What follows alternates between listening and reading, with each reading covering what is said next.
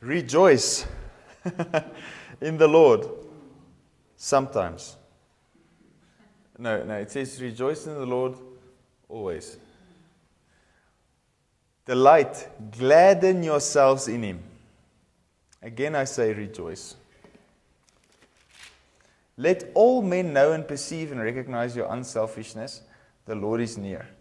Do not fret or have any anxiety about anything. How is that for a life that we can live? No fear, no stress, no anxiety, but we are delighting ourselves in the Lord all day long. It does not say if your conditions are going good, everything is going well with you, you have no debt, then everything's... No. It doesn't speak of your external circumstances. It just says rejoice. So what do we have to be glad about? Well, a lot. Jesus Christ died for us. Our sins are forgiven. Our sicknesses are healed. We are washed in the blood. We have been made holy. We have the Holy Spirit of God. That's a lot to be glad about. Sometimes just we forget what Jesus did for us. And we look at a circumstance and we think this circumstance is really big and it's going to be a burden to me. And then fear comes. Perfect love casts out all fear. Then the Amplified says, for fear brings with it the thought of punishment. And those who fear have not grown into the full maturity of love. God is love. Okay, so when we experience the love of God, when we experience the goodness of God, no fear can exist in our lives. Okay, so he says, delight yourself in the Lord. So when we go into the presence of God, you shut yourself off from anything that can be around you, that can distract you, anything that can make you fearful. And you decide you're going to gladden yourself. You're going to rejoice in the Lord. Okay? Looking to what He has done for you. Okay? And not to your burden, not to whatever is in front of you, not to whatever situation you're going through. You look to Jesus Christ. Do not fret or have any anxiety about anything. But in every circumstance and in everything, by prayer and petition with thanksgiving, continue to make your wants known to God. And God's peace, peace which transcends all understanding, shall garrison and mount guard over your hearts and minds in Christ Jesus. How does the peace come? When we deny the anxiety. When we deny, we say, I'm not going to be fearful for this. I'm going to rejoice in the Lord. Because He surely overcame everything. Okay. So we are fearful that something can come and steal our peace. So, me and Riet spoke about it earlier today. God's peace is, you don't have to protect the peace that you experience. The peace protects you.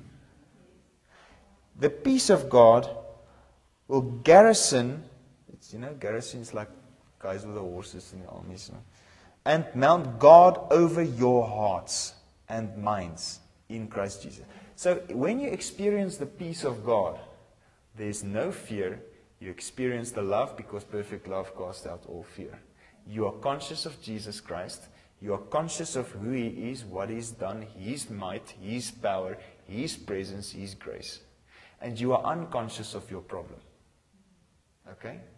So, the only thing that can make our peace to disappear is when we take our minds and put our minds on the problem. Those who fear have not grown into the full maturity of love. God is love.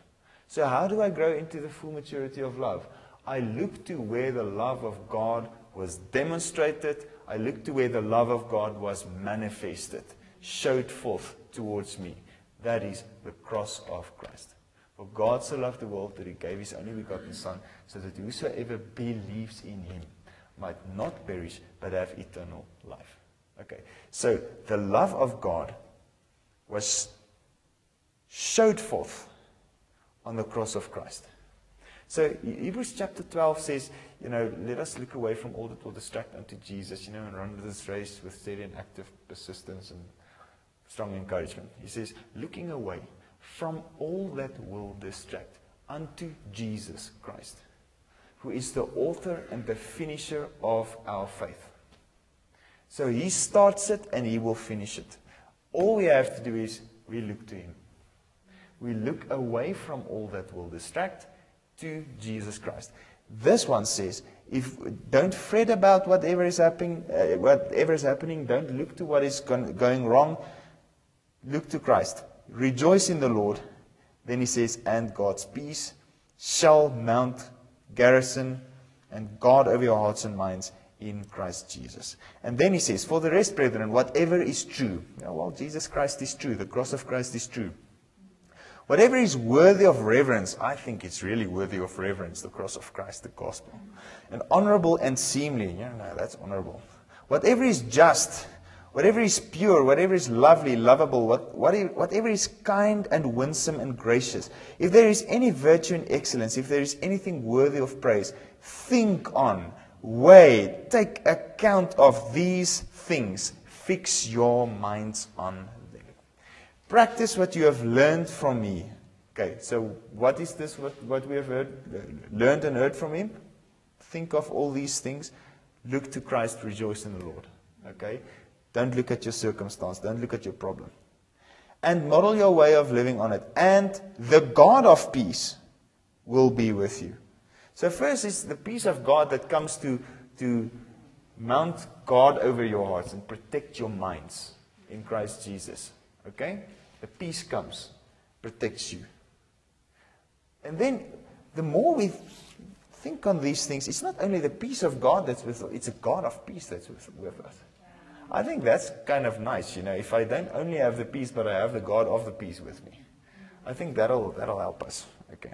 So whatever goes on in your mind is pretty important. Okay. Because Proverbs 23 verse 7 says, as he thinks in his heart, so is he. Okay.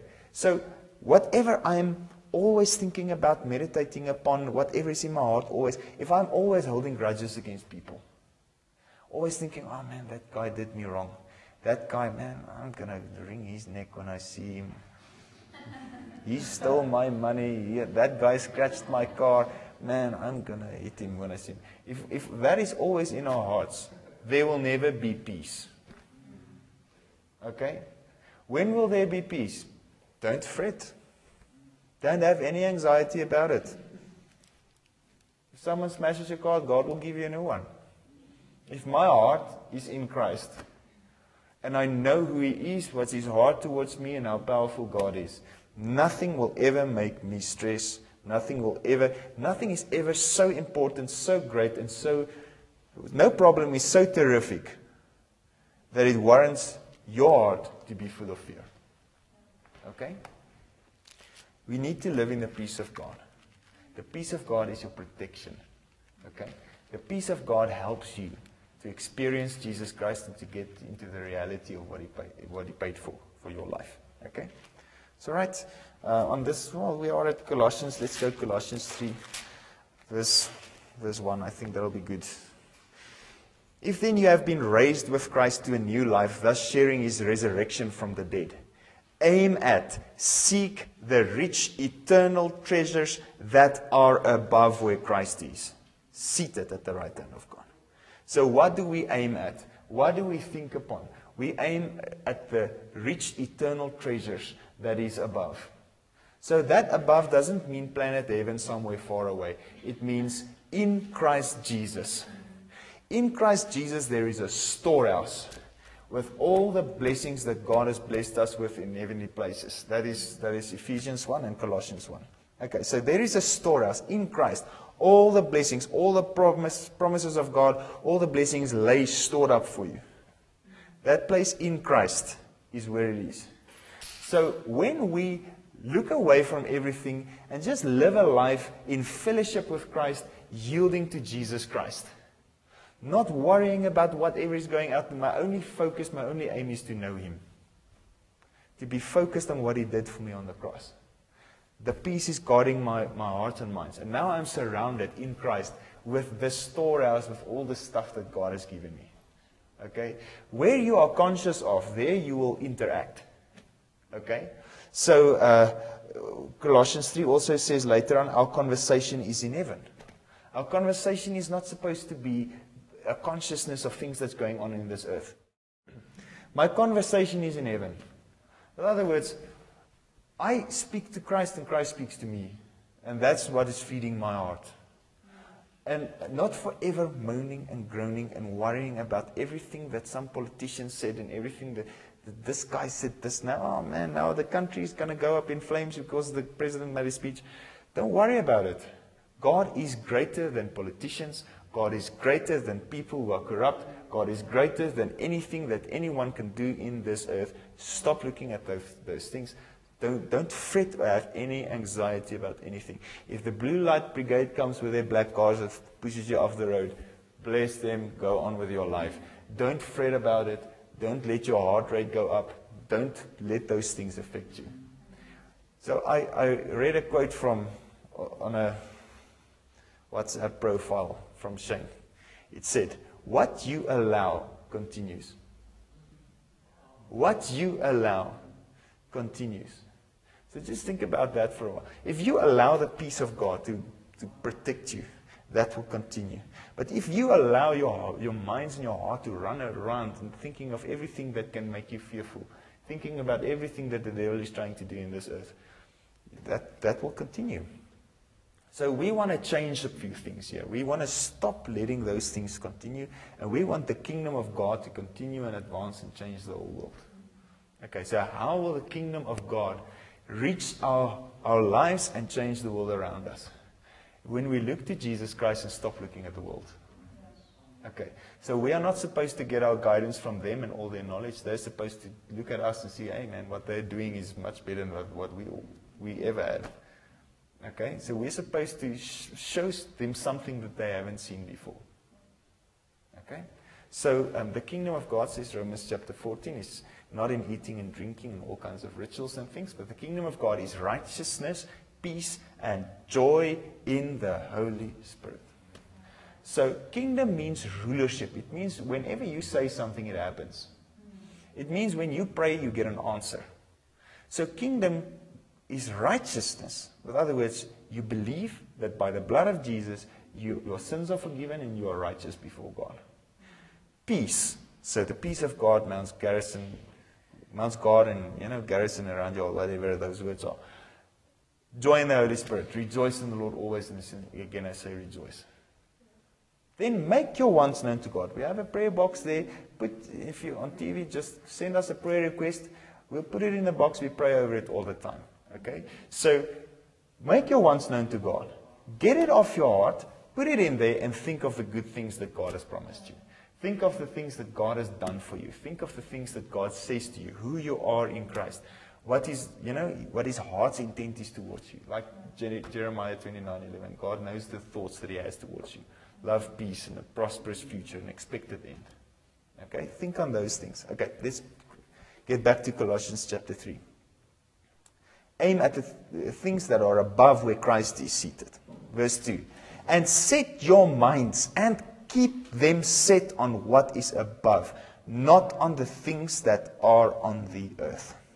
For as far as this world is concerned, you have died, and your new real life is hidden with Christ in God. So I don't care if the world is sad that I'm doing something completely different from them. I don't care if they criticize me. I don't care what they say. As far as this world is concerned, I have died. Okay? So if my friends don't agree with him, bless them. They can go and do whatever they like. But I'm following the Word of God.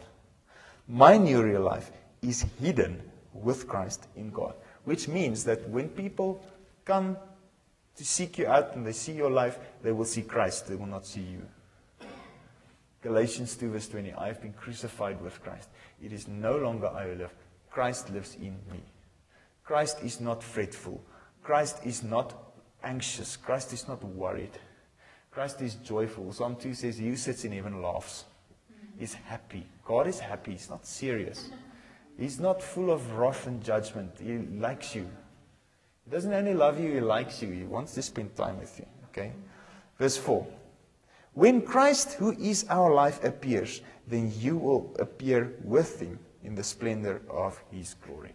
So, when we want to see real change in this world, if we want to really change something, looking at the problem will not change it.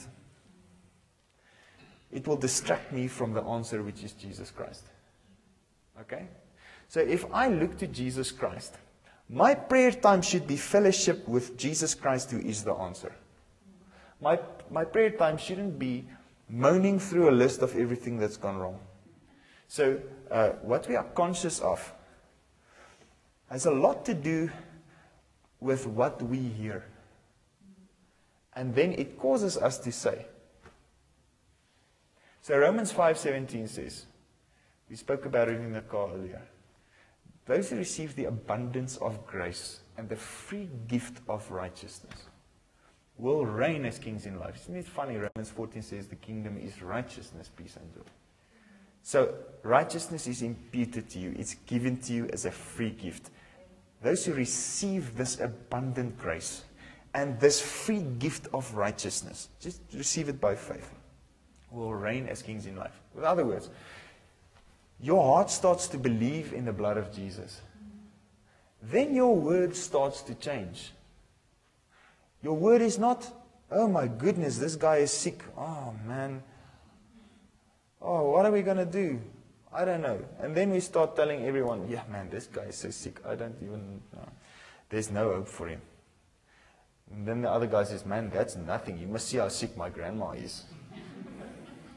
And everyone starts to praise the problem. Man, you don't have a big problem. You must know my problem. Have you seen Afrikaners at a braai? Man, my problem is much bigger than yours. And then another one, man, you've heard nothing yet. My problem is so great, there's no answer for this problem. So we just stand there praising the problem. You're such a big problem. You're such an awesome, wonderful problem. No one can defeat you. No one can get any victory over you. You are the most awesome problem. That becomes the confession of our heart. So if the confession of our heart is the problem, and we keep on praising the problem and speaking about the problem, do you think we will have any confidence in the blood of Jesus and the power of God? So rather, just let's look at the stuff that is above, what Jesus did for us. And when someone comes with the problem and says, let me pray for you, that freaks a lot of people out. If you meet someone at a braai and they say, man, I've got this big problem, they want to moan because they delight in moaning. You know, and they even sad if they don't have anything to moan about. You say, how is it going? No, I have nothing to moan about. You know? Psalm 37 verse 1. Fret not yourself because of evildoers. Neither be envious against those who work unrighteousness, for they shall soon be cut down like the grass. Okay. 1 Peter 1, if you read from verse 18 to the end, it says, you are born again, not from corruptible seed, but from incorruptible seed. Okay? Immortal seed, says the King James Version, which is the ever-living, everlasting Word of God. So if you believe the word of the gospel, the immortal, everlasting seed of God has come and you were born from that seed. Okay. Then it says, for all flesh is like grass. And the grass is green and it withers. So the glory of man, our efforts, everything that we can achieve, like the flower, and it falls off. But you were regenerated, born again. So you are not flesh, you are born of the Word. Not from corruptible seed, not from mortal seed, but from the immortal seed of God. Okay. Then it says the last verse. But the Word of God endures forever. And this Word is the good news that has been preached to you. The Word of God is immortal, indestructible, the seed of God. John chapter 1 says, in the beginning was the Word was God, the Word was with God. Everything was made through Him, without Him was nothing made that was made. In Him was life, and the life was the light of men. So when there's a situation, a problem, what do? We look to the Word of God. In Him was life, the life was the light of men. The Word is the person Jesus Christ. Revelation 19 says His name is called the Word of God. Okay, so the Word is this person, and we have been born again from the seed that comes from His mouth. All right, so we are not the wicked that fades like the grass, the unrighteous that fades like the grass. So there is something right there to rejoice about. Psalm 37, he says, fret not yourself because of the evildoers, for they shall soon be cut down like the grass and wither as the green herb. Okay, trust in the Lord, do good, so shall you dwell in the land and feed surely on His faithfulness. Truly you shall be fed. Delight yourself also in the Lord, and He will give you the desires and the secret petitions of your heart. Commit your way to the Lord. Repose each care of your load on Him. Trust also in Him, and He will bring it to pass. I think that is awesome. Now, the apostles had, kind of a lot of trouble coming their way. They were persecuted. Paul was thrown in the open sea for 3 days. He was thrown for the lions at Ephesus. They stoned him at Lystra. That guy was beaten 39 stripes, how many times? They really persecuted these. They didn't like him. He came there with power, didn't like him. It's the same today. Okay. But you know what? Every time he just stood up, dusted himself off, go on. It was their sport in those arenas to throw Christians to the lions and see how the lions rip them apart. But Paul just stood up. If you are in the open ocean for 3 days, in the cold, in the water, you will not survive. Your body temperature will go down, you will die of hypothermia. But he just got out of it. Okay, even a snake came out of the fire and attached itself to his hand. Okay, he just shook it off, walked on. Power of God, the gospel of Christ. What was he looking at? His problem? There's a snake on my hand. He didn't ask, is this a nice snake? Is this a beautiful snake? Is this a poisonous snake? Oh, snake has stripes. Oh, it's a fat snake. He just shook it off into the fire and went on. So the people who sat there said, this guy must be a criminal and he must be cursed of God because, a snake bit him. And then he just shook it off and went on and suffered no ill effects, says the Bible. And they just looked at him and waited for him to drop dead, but nothing happened. And then when nothing happened, they thought he was a god and they started to worship him. Okay? So God is visible in people who look at God. God is not visible in people who look at their problems. So if you want to see supernatural things in your life, look away from your problem. Look to Jesus Christ. Okay. All right, 2 Corinthians chapter 4. Verse 17. I'll give you the short version. For our light, momentary affliction. Paul, have you gone mad? My light, momentary affliction. Oh, wow, look at all the stuff they're doing to you. Great, Paul, light, momentary affliction. But he said, we're struck down but not destroyed. Cast down, but, let's just get up. Always bearing in our body the same putting to death that Christ suffered. Speaking of the apostles.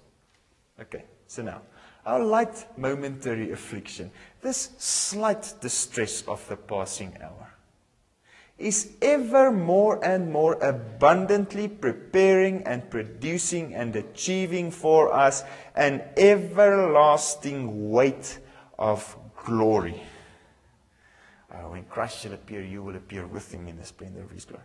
Beyond all measure, excessively surpassing all comparisons and all calculations, a vast, transcendent glory and blessedness never to cease.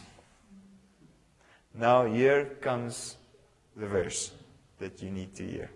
Since we consider and look not to the things that are seen, but to the things that are unseen. For the things that are visible are temporal, brief and fleeting. But the things that are invisible are deathless and everlasting. All flesh is like grass. Grass fades, the flower drops off. Glory of man is like the flower of the grass. The things unseen are not brief and fleeting. He says, you are born from the everlasting word of God. That word is the gospel, the good news that you heard. Those things are deathless and everlasting. The things that are invisible. Keep your eyes on the truth of Jesus Christ and stop looking at the things that's troubling you. If you hear the right word, your heart will be at peace and the peace will protect you. No matter what happens, no matter if they throw you for the lions or if they, and it was not metaphorical, there was real lions. Or if they hit you with a stick on the head for 60 days. Peace. That kind of peace freaks people out. If you look to Christ, you don't allow those things into your heart, but you allow for the power of God to flow in your life. That will remain, that will continue.